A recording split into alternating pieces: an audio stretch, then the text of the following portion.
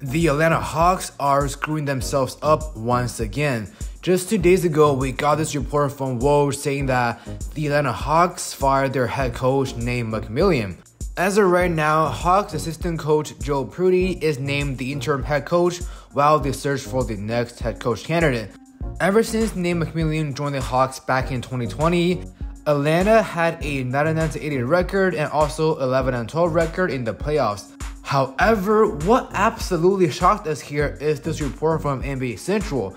According to the Athletic reporter Jared Weiss regarding Trae Young the Hawks, quote, "I expect that Atlanta is going to start exploring it and is going to start getting out this summer." Now, this is the second time that the Hawks are having problems with Trae Young's relationship with the head coach, and it's getting more and more obvious that Trae Young might no longer be perceived as the cornerstone of this Atlanta franchise. In today's video, we'll be going over a lot of information on Trae Young's status within the Hawks organization and see the possibility of him actually getting traded in the offseason. So with that being said, let's roll the intro. Hi.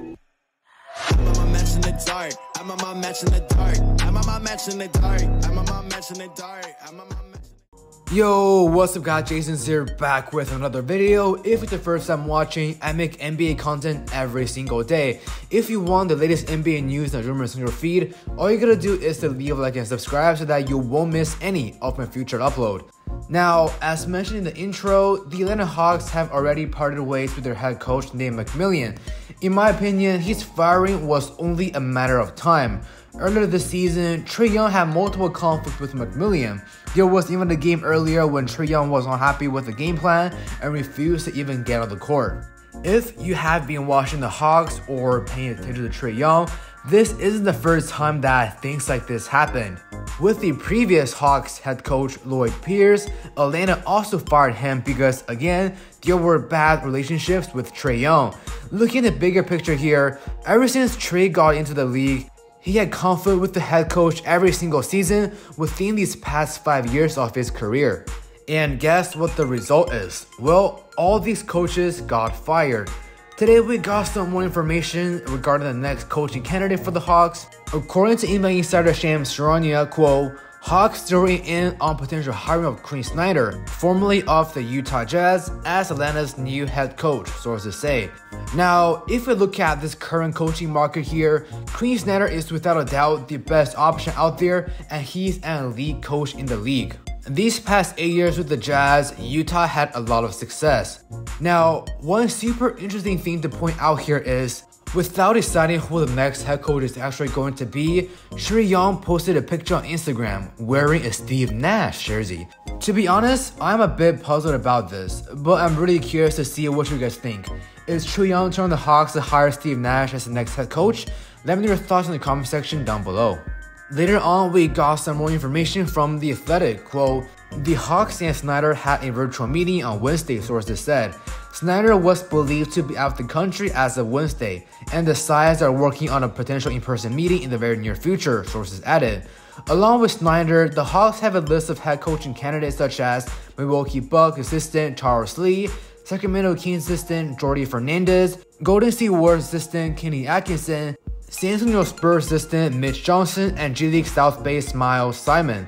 Among the pool of candidates, it's believed that the Hawks have focused on Snyder. There has been mutual interest between the Hawks and Snyder, sources said. At 29-30 and in 8th place in the Eastern Conference standings, the Hawks believe the time is right to move quickly on their coach of the future, if possible, and believe in Snyder's ability to enhance their culture on and off the floor. Now, things look promising here, right? But in my opinion, this is possibly the first step of this huge shift the Hawks are making as a franchise. Thinking about Quinn Snyder as the head coach and what he values, the answer here is defense, and we all know that Trae Young is pretty bad at that.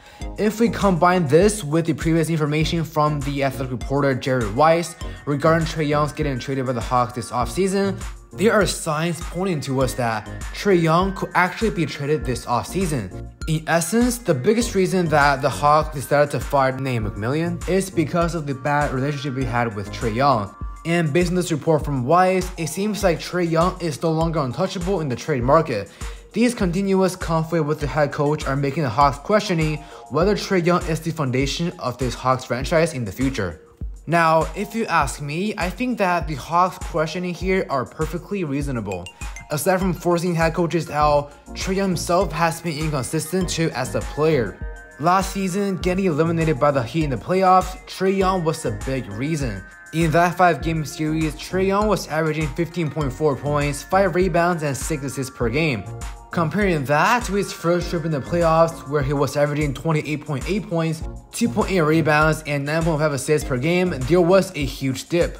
From the surface level, Trae Young is playing good this season, averaging 26.7 points, 2.9 rebounds, 10.3 assists, and 1 steal per game. However, his field goal percentage is now at 42.8%, which is the lowest since his rookie year. Plus, his 3-point shooting percentage is at a poor 32.4%, which is also his career low.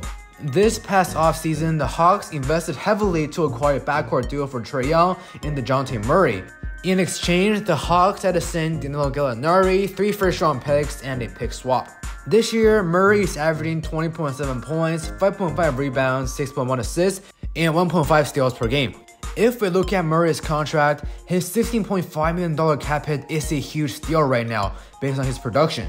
With 1 year of contract left next season, another huge extension is coming up. However, if we look at Trae Young's contract situation, he and the Hawks agreed to a 5-year, $215 million deal this past offseason. Now, if the Hawks want to extend Murray, it makes no sense to have 2 huge contracts in their backcourt. So again here, thoughts are connecting to Trae Young's rumor of getting traded this offseason. If we move on to some advanced stats, we can see here that Trae Young has the 8th highest usage rate at about 32%. However, he has an efficient field goal percentage of 48.3%, which is the 2nd worst in his career so far. Additionally, he also has a true shooting percentage of about 56.8%. Compared to last season, he dropped 5.3% and 3.5% in these 2 categories respectively. Maybe after these few years of exploring, the Hawks are starting to realize that the problem is not the head coach, but rather Trae Young himself.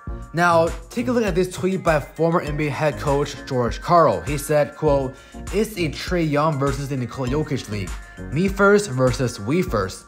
Clearly, he is pointing out that Trae Young is an individual player that doesn't make his teammates better.